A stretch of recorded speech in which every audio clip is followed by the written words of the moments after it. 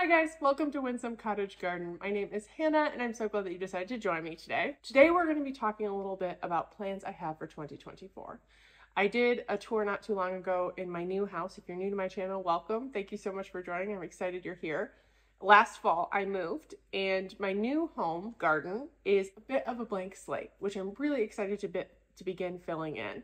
One of the areas that I've spent a lot of time thinking about is the vegetable garden. If you're a returning viewer, you know that on this channel we actually document two gardens, the home garden as well as our cottage garden, which is actually where my parents now live, but I'll always call it the cottage garden. I have typically grown a lot of the vegetables, fresh vegetables that my parents utilized and siblings utilized for a variety of reasons, but when they've moved up to the cottage full-time, one of the things that they wanted to do is add a vegetable garden. Last year was our first year in that space, and we learned some lessons, and we've come up with a plan to do things a little bit differently this year. So in this video, I thought I would walk you through both spaces and how we've planned it out for the year and some challenges and possible solutions that we're looking into for them. First, let's start with the home garden. I mentioned I moved last fall, and this garden is a blank slate. I am really excited to get stuck in, but one of the challenges that is really presented this year is knowing the yard. I don't think you really know the yard a ton until you've been there a couple of seasons. So the fact that I moved at the end of September when the sun was already a little bit lower in the sky, I have an idea of where the sunlight is, but I don't really know how the angle of the sun will affect the sunlight in the backyard.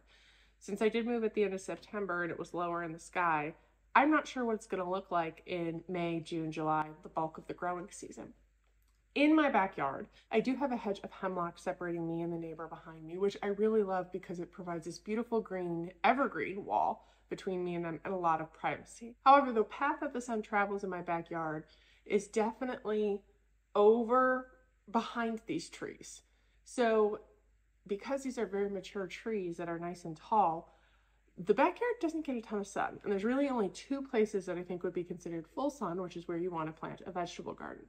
The first of which would honestly be better in terms of sunlight, I at this point want to reserve for a landscape garden of annuals and perennials and all those things. I have a ton that I brought with me, and I'm really excited to get some of those in. So for this year, I have put it in what I think is the second choice option. And we're not going to do anything permanent because the other challenge I'm facing is that of budget. Having just moved, which was a little bit more expensive, and having a number of different projects in the house that I'm working on this year, building a raised bed garden is not really on the list this year. It is something that I want to do down the road, but for now, I am going to be doing a combination of in-ground gardening, and if you followed my old raised bed garden at my old house, I utilized some horse troughs on my driveway to expand my space. The previous city garden was in an urban setting, quite small. I really did nook and cranny gardening. And I have a little more space here, which can be a dangerous thing. And before I fully commit to a permanent placement, I want to make sure that I live in it a season to make sure it's the right spot, right fit, right size for it. There are some other challenges I'm working with. I do have a septic tank and field that I need to avoid because you can't really plant much except grass on top of those. You could do a couple other things, but you don't want to plant food on top of them or things that you're choosing to eat or anything for that matter. Like you don't really want to plant things with roots that will damage the drain field. So that is in consideration as I'm kind of spacing things out. And I'm really going to take this year to make sure I have a couple vegetables, more than a couple if we're being honest, but explore if that's the best use of the space for it. And then in the next 2, 3, 4 years, I'll eventually build up that raised bed garden that I really enjoy utilizing. So without further ado, let's dive into the actual picture. I have my computer here. I wanted to share with you one of the tools that I use to plan my garden spaces. Now, if you saw a video I did last year, you know that in my real job, I do a little bit of graphic design work. So I started this process in my old garden in a design software called Adobe InDesign. It's something that, in all honesty, like you have to pay to have, and there's a bit of a learning curve. It's not hard. I really enjoy it. Use it all the time. But I wanted, when I moved here, to create the garden plan in a software that anyone had access to. So I did it in Canva. Canva does have a paid subscription, but it also has a free version, which is what I've done with this. And it allows you to do all kinds of things, including like graphics and stuff for social. But what I love about it is I use it as a design software that's a little bit more robust than like a Microsoft Word or even a Publisher or PowerPoint, which I know sometimes people will use for something like this, because it's got a little bit more flexibility. So they have this thing called Whiteboard, which is where I am right now with this. And you can see at a glance exactly what we're going to be doing. What I love about the whiteboard is it does have reference points too. So I treat each of those little dots as being 1 foot apart. So I don't have to build a grid, it's already there. And I know it's basically to scale. I say basically because this space I haven't actually gotten out and fully measured, but I do feel like I have about 21 feet to work with that has solid sunshine. And that's what you are seeing here before you. So with Canva, what I'd like to do is just use the different elements and shapes to plan out my spaces. These are really just circles, squares, and some are filled, some are not, lines helping me know what I'm working with.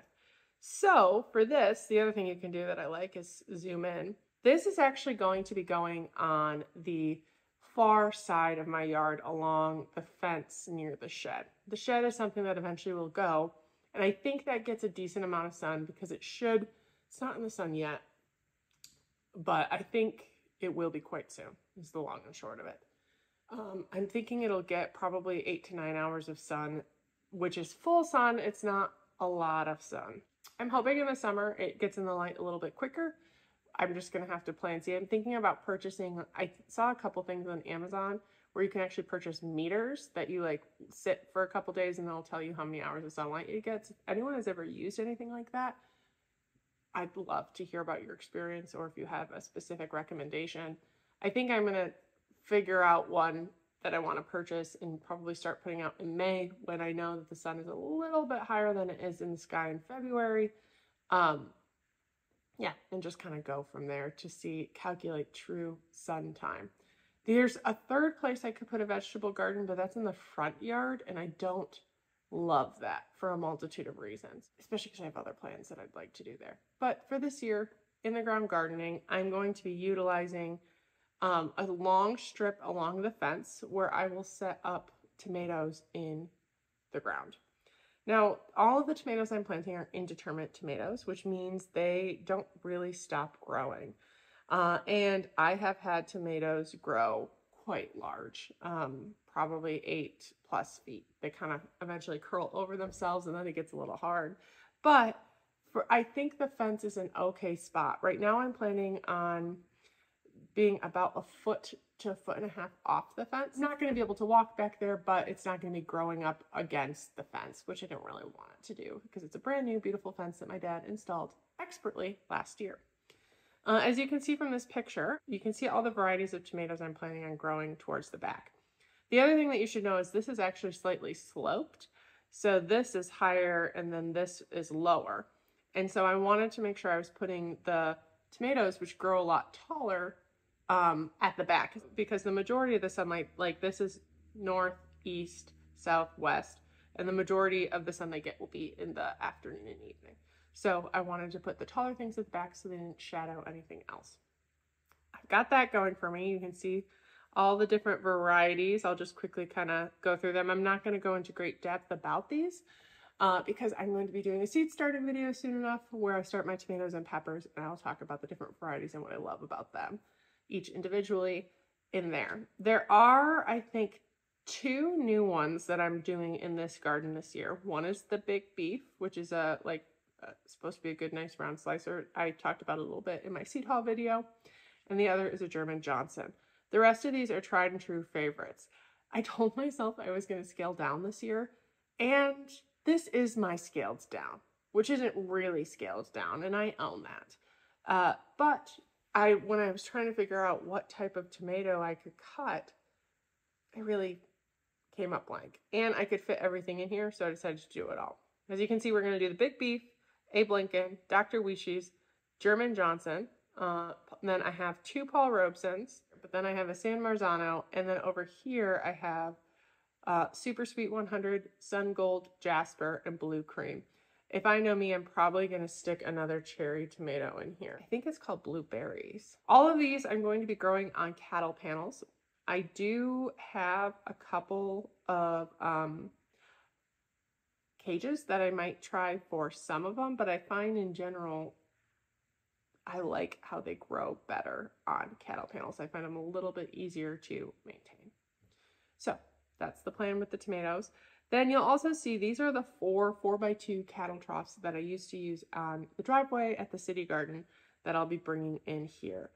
I debated whether I wanted to use them this year because I don't know if this is going to be their final resting place. And those are extremely heavy when filled with soil. This year, I'm going to kind of fill them a little bit scant. Not enough that it will affect the plants, but enough that if I did move them, I wouldn't have to remove everything. And the idea is if I was going to move them, it would probably be because I am finally building the raised bed garden, and then I would just use some of the soil in it to fill other beds. But these are going to be probably 2 to 3 feet off the ground, which is really convenient for things like peppers, so you don't have to bend over all the time when you're harvesting them. I like to plant 3 peppers to a trough. I have tried 4 before, and it does affect the output of the peppers. This year, I am majorly scaling back on peppers. These are my bare bones. I am doing 3 new ones, but because they're peppers I intended to purchase last year and bought the wrong kind. And that would be these lunchbox peppers. I have an orange, a red, and a yellow. And then I also have 2 corbachis, which are the really long, skinny ones that are red, and they're sweet and tasty. 2 shishitos, which I do like to pop in my air fryer and eat of an evening as like a side. It's really quick and easy and great with just some salt and pepper. Sometimes I'll make an aioli to like eat with it, as well as 2 green peppers.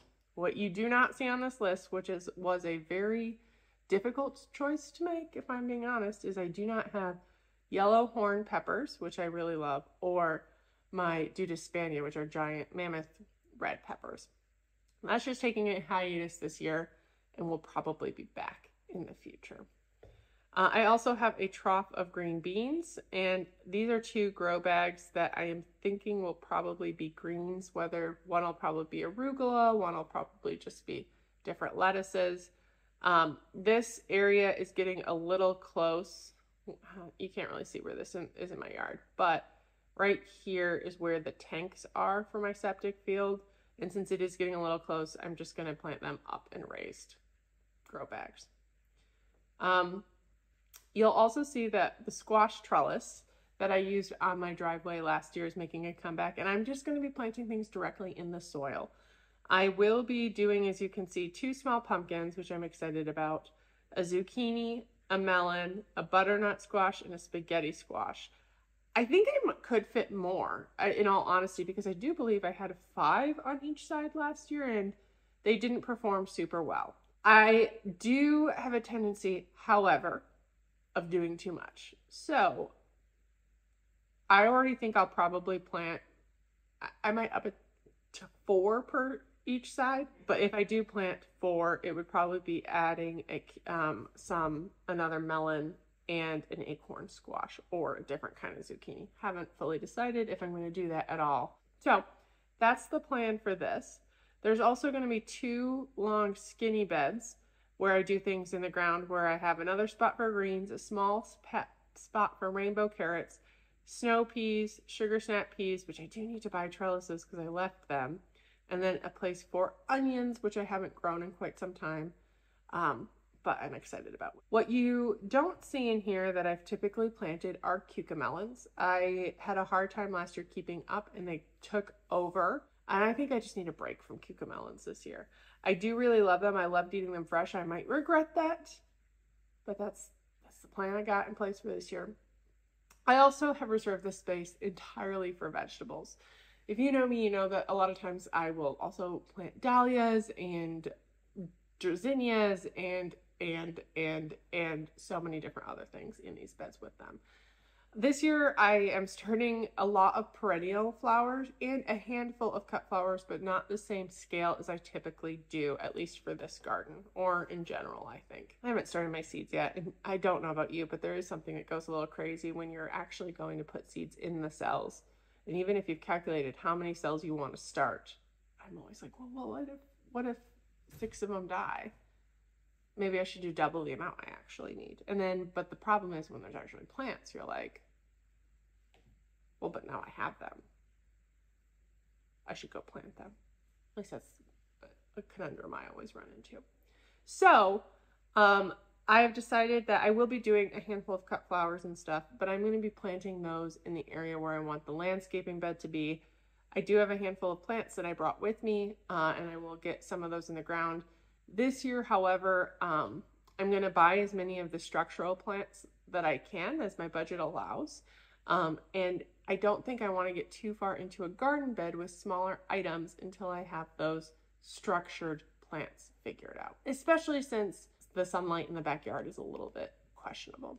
So that's the plan for the vegetable garden at the new home garden. I'm really excited to get in this space. The soil looks pretty good. It's a little bit sandy because we are pretty close to Lake Michigan. We're about 3 miles away. If you're not familiar with Lake Michigan, it's one of the Great Lakes I think the Great Lakes are the largest body of fresh water in the world. It's got where I am on the west coast of the state of Michigan, along the east coast of Lake Michigan, is a very sandy soil. It'll be well draining.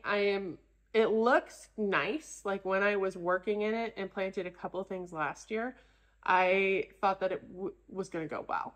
So I am excited to see how it responds to vegetables. Some ground that is also sandy is the cottage garden. Now, last year in the cottage garden, we built this vegetable garden from scratch. What they're using the space for right now is they have 4 by 8 foot beds that are just a 2 by 12. So it's slightly raised, I should say.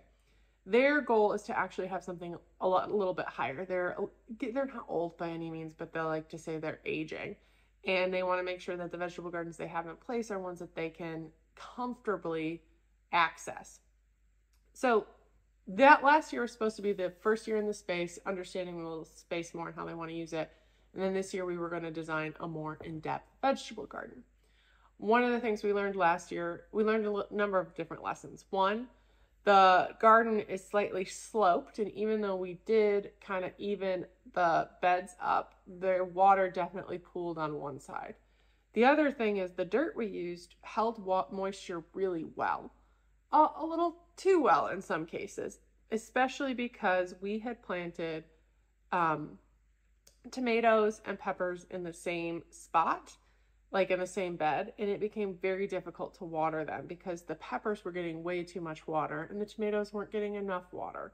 The peppers were a little bit stunted because I think it didn't get super warm last year there, and peppers really like heat. So what we've decided to do to combat that this year is we're putting tomatoes in the same place we did last year, but instead of planting peppers here, which is what they are, we're going to be doing some root crops, which I don't think will rot. I think part of the problem was there weren't enough peppers to like soak it up.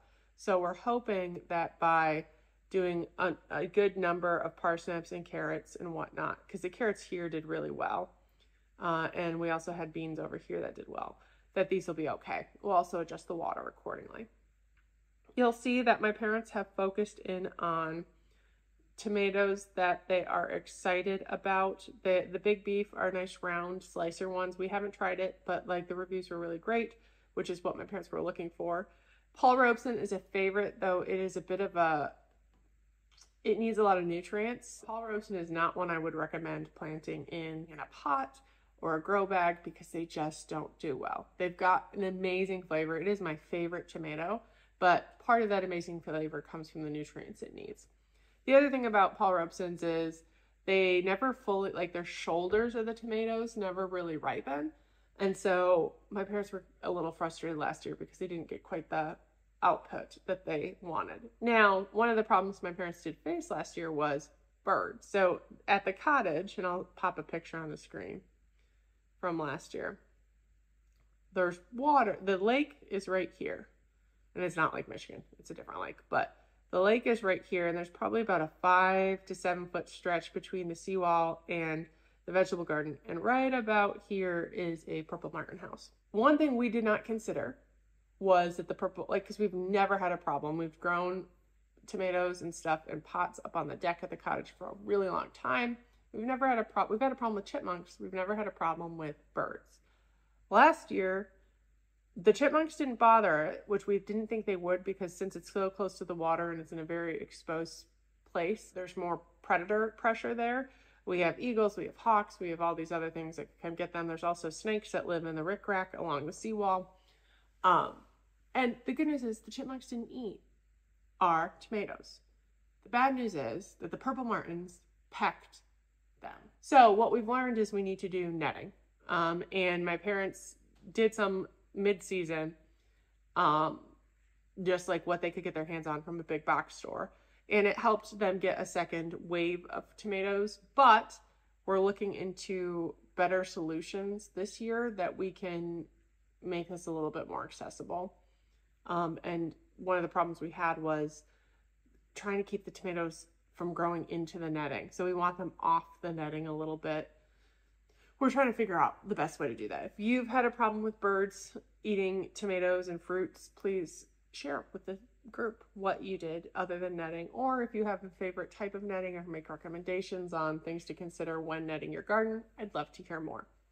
So what we're doing, though, to get back to this, is last year we actually planted in this area cabbage, which we won't be doing this year. Instead, we're going to do onions right along the outside in the ground, and then have grow bags for some potatoes, which I've done before with a lot of success.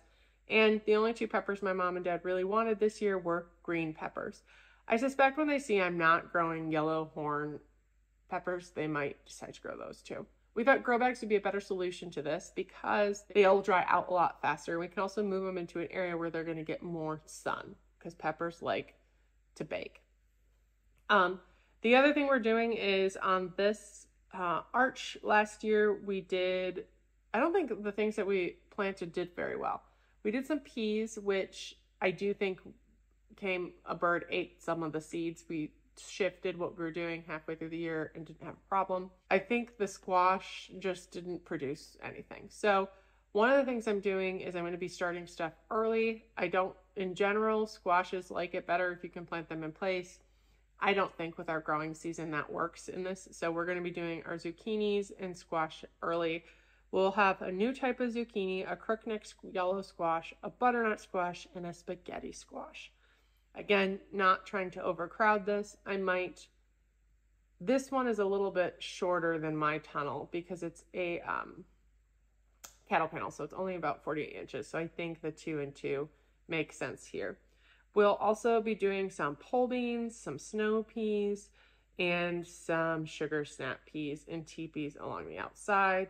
And because there's still a lot about usable ground space, we'll also be throwing some Brussels sprouts in there. And I suspect we'll put some alyssum and other really pretty things in to help weed suppression, attract pollinators. So that is the plan. Oh, and fill in the space with green beans. I started to say that. So that we have a ton of green beans. My parents also have grain stalks, which they utilize up on the deck. We've had strawberries in them the last few years. This year, we did not bother bringing them into the garage. The strawberries just really didn't produce well. And I think the plants are getting a little bit older. They should be replaced anyway. And we'll keep any strawberries that survive the winter because it's been fairly mild, so I suspect some will survive. And we will be planting green beans in there, as well as lettuces, kale, all herbs, all that kind of stuff get planted right on the deck, so you don't have to walk all the way down to the vegetable garden anytime. You need just like a handful of chives or something. That is what we have planned in the vegetable gardens in the 2 spaces. I am really excited to see how it all comes together. I'm excited to be growing in this new space. My parents are honing in on the things that they really enjoyed cooking with and utilizing, things they want to preserve, as well as things that they didn't really want to do. Like you'll notice in these tomato types, which I don't think I ran through, they have a Chadwick cherry and a super sweet 100, and those are the only 2 cherry tomatoes they're growing. I love a rainbow in my cherry tomatoes. My parents, they really just like the plain red ones, especially if they're flavorful. So they've got those too. They're also focused on this year growing tomatoes that they can preserve but are prolific. So we're trying out a number of new hybrids. I mentioned the German Johnson and the Big Beef previously. The Paul Robeson's a tried and true favorite. And San Marzanos are very prolific plum-like tomatoes that are great for preserving. We've also got a Grandero, I'm not quite sure how to pronounce it. And then we're going to try those and see how it goes. I asked my parents what their must-grows were, and then I figured out a plan and talked to them about how we could fit it all in. My dad in particular really wants once everything is planted, to like print this out and laminate it so he knows what's where. Even though they're all labeled, he likes a map. And that's what's really nice about this too, is I can share it, and then you can choose how you're downloading it. It can do a picture, I can do a PDF.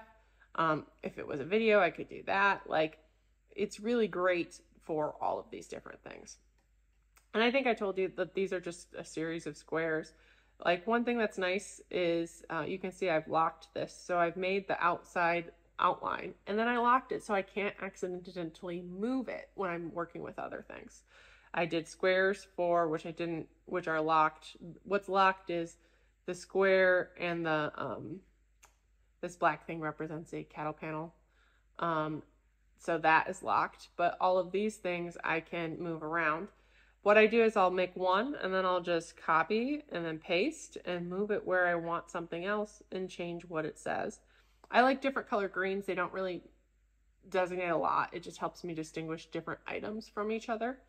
And it's a great way to kind of build the shapes up. This is the trellis I made, I think, with 2 curved lines or semicircles that I combined with 2 straight lines to make the trellis. And you can do a lot with just shapes. Canva is, I don't have an affiliate link. This is a completely free program. You can pay for some softwares to help plan your garden if you're new. Sometimes that's easier if you're not sure on spacing. Read the seed packets. If they're a good seed packet, they'll have the spacing you want. And knowing the more you plant, the more you'll get comfortable with spacing and whatnot. I really feel like Canva is a great tool to use when these things, and plants are really forgiving. Sometimes you can show them a little too much water. Sometimes they don't produce the right. Sometimes you have pests. There's so many things you can't control. But at the end of the day, seeds want to live, plants want to grow, and you learn a lot through some of the struggle about what plants like, what they don't like, and you can take that into the future for more information and adapt year after year what you're planning to do. I hope that this was interesting to you. I'm so excited to get our seeds started. If you saw my last video, we did some winter sowing method for a lot of flower perennials, actually all flowers. And this next week, I am going to be starting seed starting. And I'm excited. I need to figure out exactly where all of my grow lights are going because I don't really know the setup in this new house yet. But it's going to be a great year, and I am looking forward to all the different things that we get to grow together. It's really amazing to look back and see from a planting video and the seed starting video to the jungle that a garden can become. It brings a lot of joy, and I hope that you will be growing alongside with me. I really appreciate you joining me today. If you liked this video, please hit that thumbs up button, subscribe, and I can't wait to see you next time. Bye-bye.